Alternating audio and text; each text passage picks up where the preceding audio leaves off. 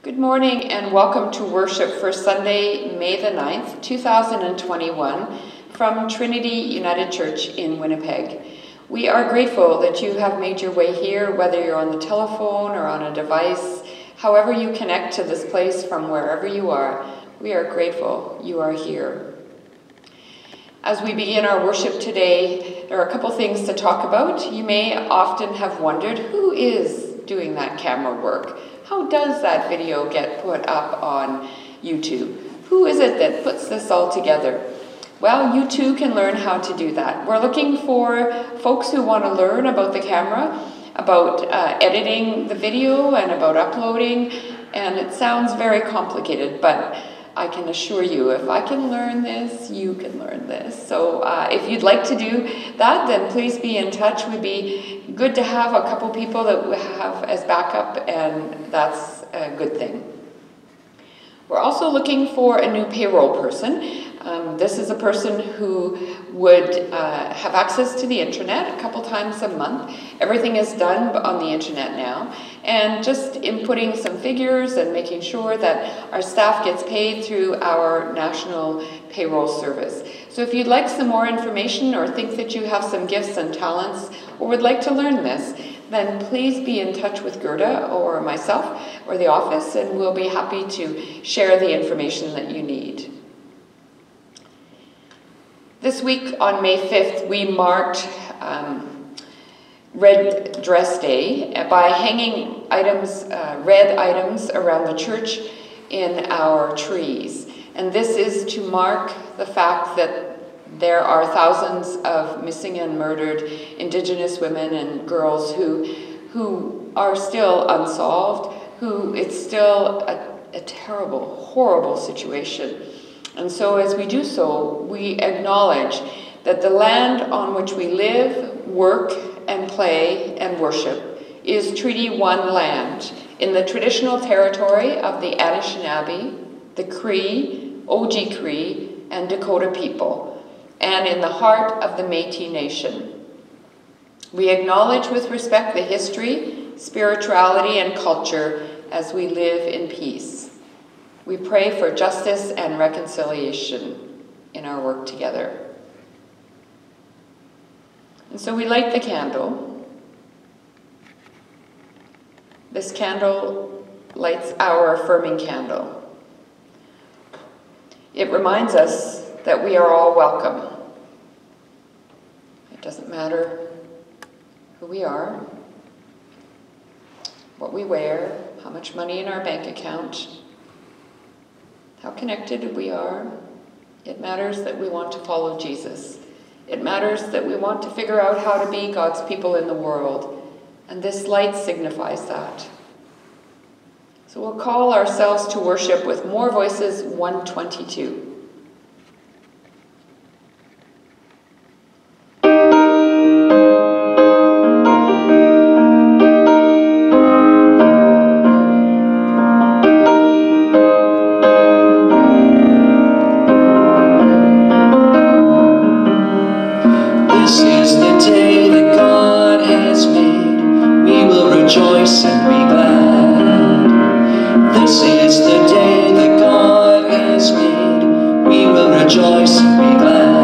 Singing hallelujah,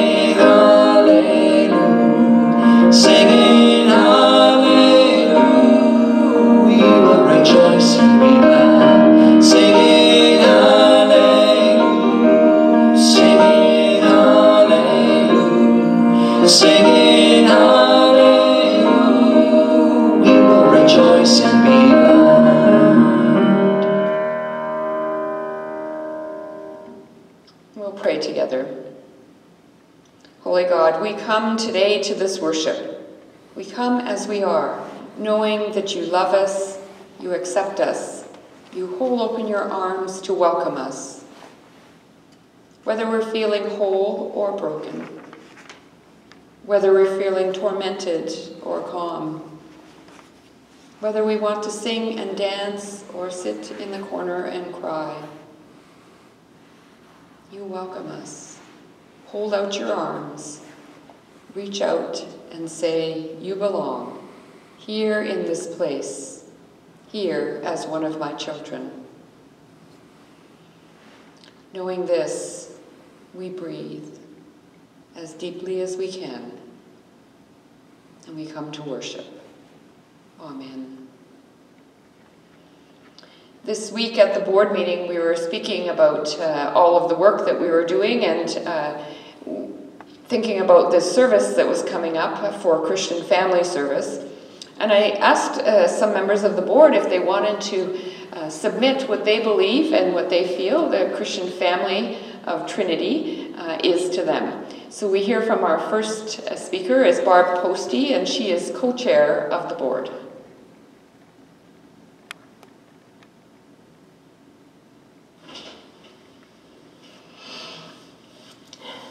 The people of Trinity United Church are very precious to me because they are my brothers and sisters in our life and love with Christ. We share our faith together, support each other, care for each other, encourage each other to follow his teachings. As Micah says in 6:8, it's good to walk humbly with God. My heart is happy that we walk together. Amen. The reading is done by Nancy DeLong. Scripture is our song for the journey, the living word passed on from generation to generation to guide and inspire. I am reading from the Revised Standard Version, Acts chapter 10, verses 44 to 48. This is after Simon, who is called Peter, has gone to Cornelius in Caesarea.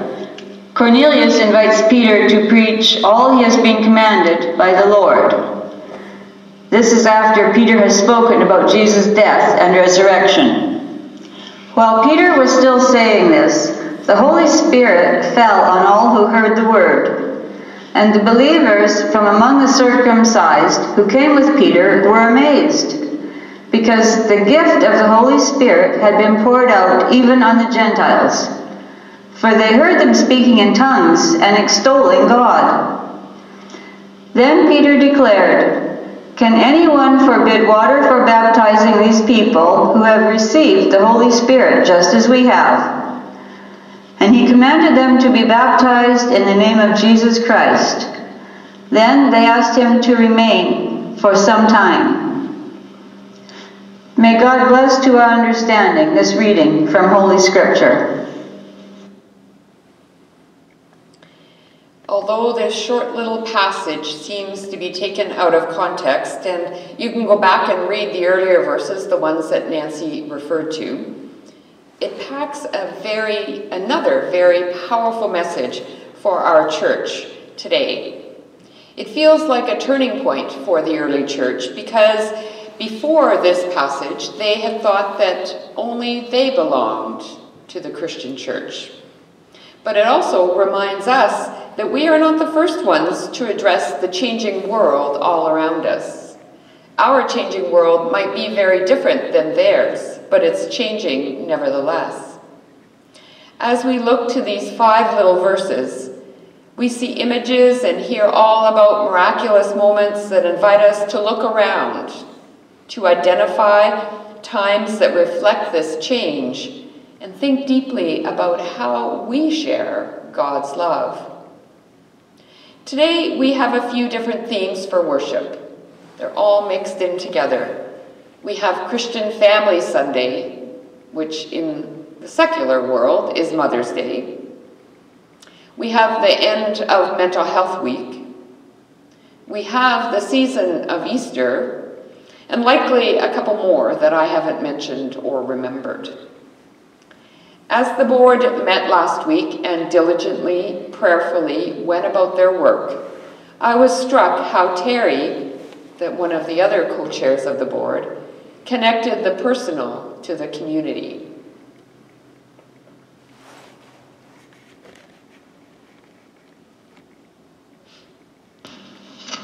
At the last board meeting, I could really feel the love, and I'm sure the other board members did too. I get support and encouragement from our congregation.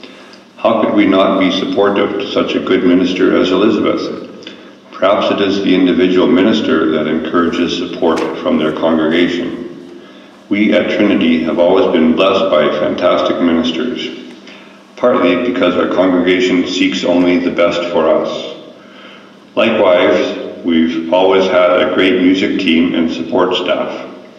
I feel the love of God in our church. It is everywhere. On another note, Tom and Elizabeth just finished swapping over our car tires for the Action auction, and they even labeled the tires and armoralled the exterior of them. Most service stations don't do either for you. Thank you very much.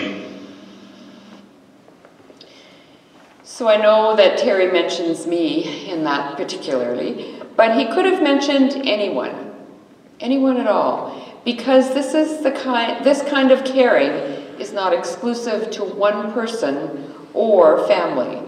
It's part of who we are as the Christian family. All this week there have been different people who have offered their thoughts on the United Church website about dealing with mental health issues. And I was struck by one of them in particular. It was written by Katrina Manassis, and she wonders where her faith and her faith life and her faith community takes its place in her suffering as she deals with mental health issues. She writes, "Faith helps me in that I take comfort in certain faith-related ideas and spiritual practices. Some of the ideas are biblical. One of my favorites is a passage in Matthew where Jesus describes God caring enough to feed the birds, even though they can't plant or reap or farm, and caring for us even more. That is a great antidote to worry." Beyond the Bible, there is the faith-based poem Footprints, which describes how even when we feel distant from God, God is carrying us. There's also the idea that rather than trying to predict what will come, we can trust that with God's help, we will handle what will come, whatever the outcome. In these thoughts, she writes, faith provides hope, even in very hard and unpredictable times. She goes on to talk about how spiritual practices that feed her soul, and describes how individuals in her faith community affect her well-being. I think that this writing struck me and touched my heart because it felt so familiar, and here it's echoed in Susan's words. My Christian family at Trinity is comprised of people who care about me. With them, I can get things done. Meeting with the board gives me structure and a purpose in my life in these trying times. Some family members are people I say hi to. Others are people that I could call in the middle of the night if something was wrong. Susan is one of the past co-chairs of the board and still sits on the executive and the board. As we think about who we are connected with in our Christian family, and as we reflect on which spiritual practices feed our soul, as we are grateful for the community that accepts us as we are and welcomes who we become, it demonstrates in big and small ways God's love shared. This small passage very small, 5 little verses, reminds us of the power of inclusive community, ensuring that everyone belongs, that everyone is loved and has a place and a space to be who and whose they are. Whether it's the first Christian group that gathered or our group that gathers today, we know that God's Spirit inspires and guides us, enables us to share God's love, to be God's love, to be a Christian family in the best way we can. Amen. We'll sing together More Voices 136. And I'll invite you to pay attention to the words and phrases that is in this hymn, because it speaks to the variety and diversity of folks that gather as our Christian community.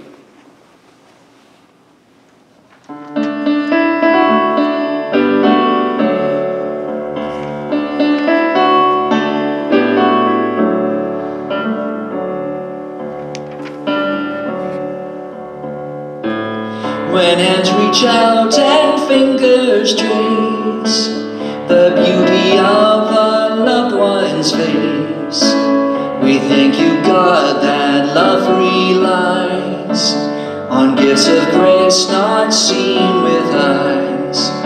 When fingers smell and signs express our prayer and praise and thankfulness, we thank you, God, that hands can sing. You bless the silent songs we bring. When broken bodies will not mend, we thank you, God, for Christ our friend. In him our healing can begin. He welcomes all the wounded in. And when the ways we learn and grow are not the ways that others know, we thank you, God, that we have learned your love's a gift and never earned. Your Spirit guides us different ways to serve you well and offer praise. When all are joined as one will be, your able, strong community. Your able, strong community. Your able, strong community.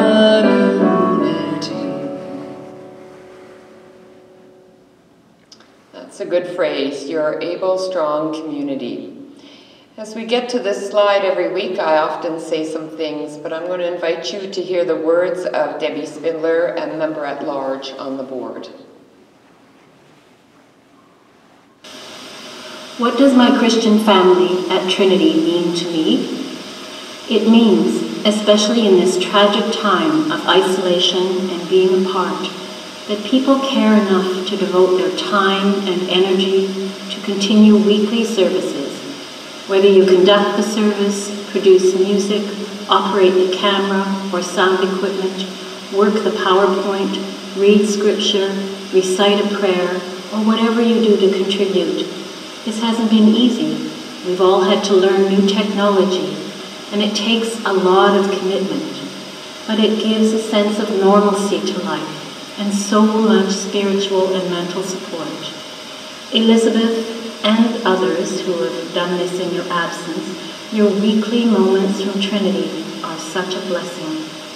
Effort is made to keep the office functioning and to handle all the financial concerns, keep committees meeting, collect food for the community, and practice outreach in so many ways, just as we would have in normal times.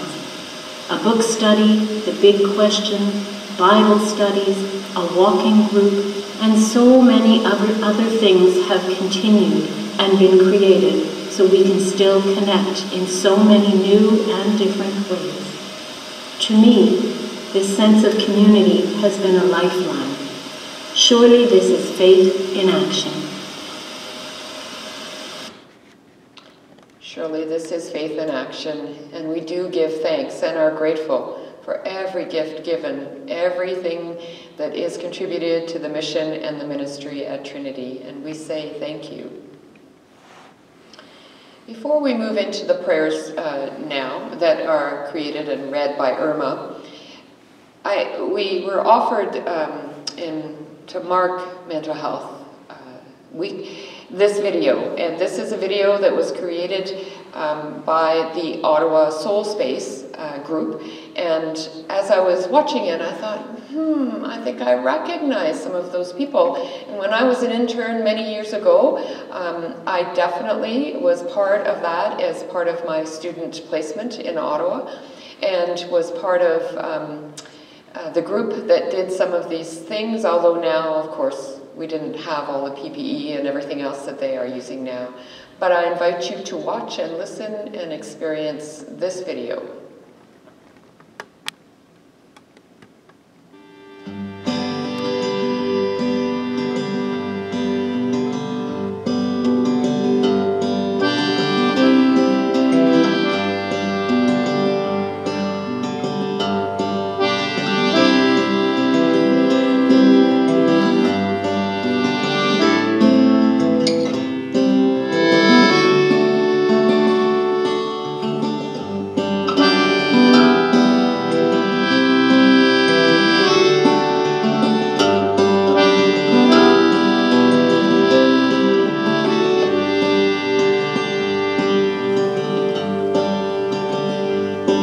There's an anger, there's a sadness in my heart today.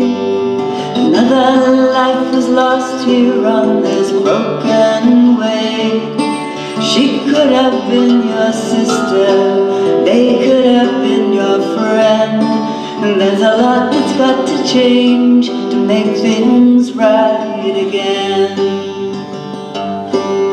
And I'm just out here trying to find a way to understand. We've worked so long, we've shown up, carried on. And if you think there's nothing you can do, you'd be wrong. And there's a lot that's got to change. People, let's rise up strong. We're working in a system that's bursting at the seams. The money, the resources, they're so few and far between. But poor is not on purpose, and illness not a crime. There's a lot that's got to change. People, wake up, it's time. And I'm just out here trying to find a way to understand. We've worked so long, we've shown up, carried on. And if you think there's nothing you can do, you'd be wrong. There's a lot that's got to change. People, let's rise up strong. Rise up strong together, rise up strong. Raise your voice, you know it's been too long. Listen, reach out, agitate, don't turn away. People, let it shine, you know it's time.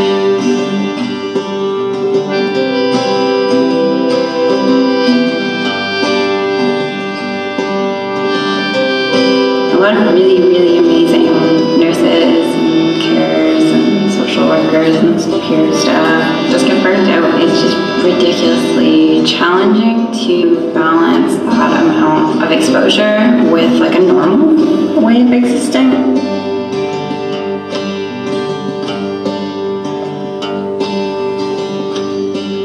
So many who are homeless, hurting, lost their way.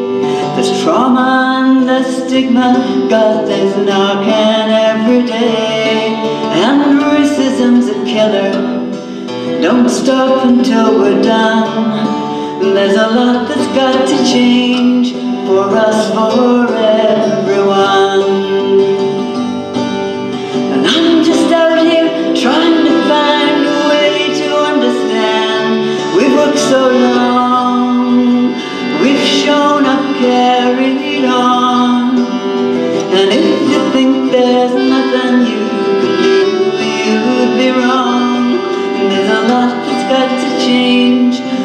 let's rise up strong.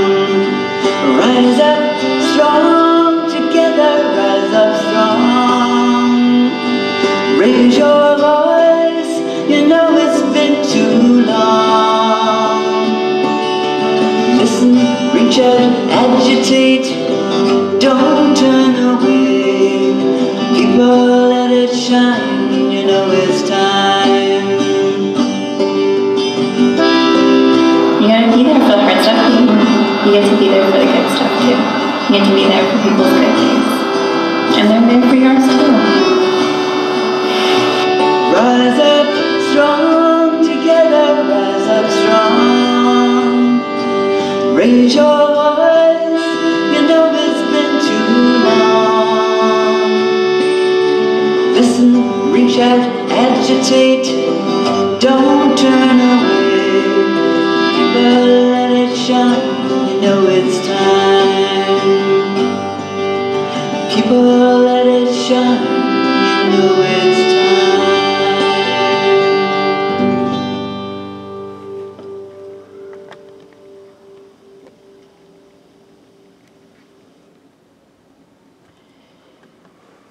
So when folks bring a few drink boxes and some granola bars and some fruit, some bananas or oranges or soft apples to our grocery cart, we might not think it's much, but it means a great deal, and we help in so many different ways. So as we gather for our prayers today, I invite you to think about the people in your life that you are concerned about, the ones that have a space in your heart that you want to celebrate with, or you're worried about, or you're concerned about, or you're wondering about. I want you to hold those people, maybe some situations in our community close by, in another country, around the world. Hold all of that in your heart as we hear Irma's words, as we pray together. Loving God, we are grateful for the gifts of the Holy Spirit and the gift of water and baptism given freely to believers so long ago and still given freely to us today. May we all feel your presence and the gift of the Holy Spirit in whatever circumstances we find ourselves. We hold in our hearts and pray for all those in our community of faith who have lost loved ones, all who are sick, and all who need your healing touch as we are physically separated from each other. We lift up all mothers today in gratitude and ask you to bless them in the tireless work that they do every day, especially now as they are challenged to keep their children safe during this pandemic. We pray for mothers who have lost a child, that you will provide comfort to them on this Mother's Day and always. As you continue to open our eyes to the inequalities and injustices faced in our cities and communities and around the world, guide us in our understanding. Help us to know when we are called to action, when to speak out, and when to listen. In the words of St. Francis of Assisi, Lord, make us instruments of your peace. Where there is hatred, let us sow love. Where there is injury, pardon. Where there is doubt, faith. Where there is despair, hope. Where there is darkness, light. Where there is sadness, joy. We continue in prayer in the words that Jesus taught us as we say the Lord's Prayer. Our Father, who art in heaven, hallowed be thy name. Thy kingdom come, thy will be done on earth as it is in heaven. Give us this day our daily bread, and forgive us our trespasses, as we forgive those who trespass against us. Lead us not into temptation, but deliver us from evil. For thine is the kingdom, the power, and the glory, forever and ever. Amen. Our final hymn today is from Voices United 166. And again, invite you to sing along and to hear those words as they reflect the hope that we believe in as God is by our side.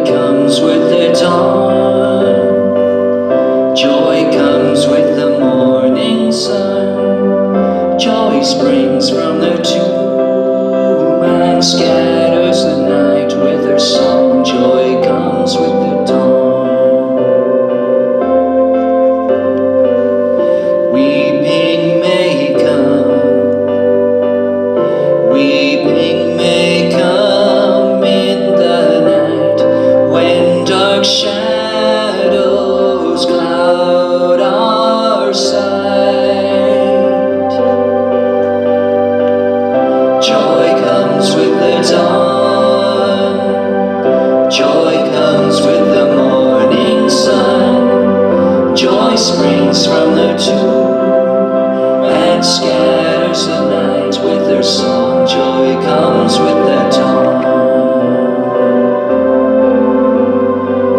Sorrow will turn into song, and God's laughter make us strong. Joy comes with the dawn, joy comes with the morning sun. Joy springs from the tomb and scatters the night with her song. Joy comes with the dawn. We will rejoice. We will rejoice and give praise to the one who brings us grace. Joy comes with the dawn, joy comes with the morning sun. Joy springs from the tomb and scatters the night with her song. Joy comes with the dawn.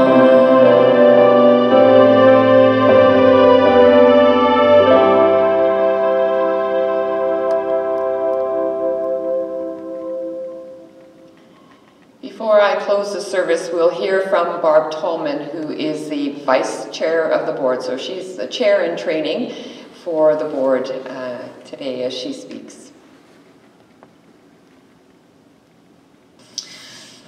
I find Elizabeth's words at the end of this service speak to what it is to be a Christian family at Trinity for me. Go out and be God's people.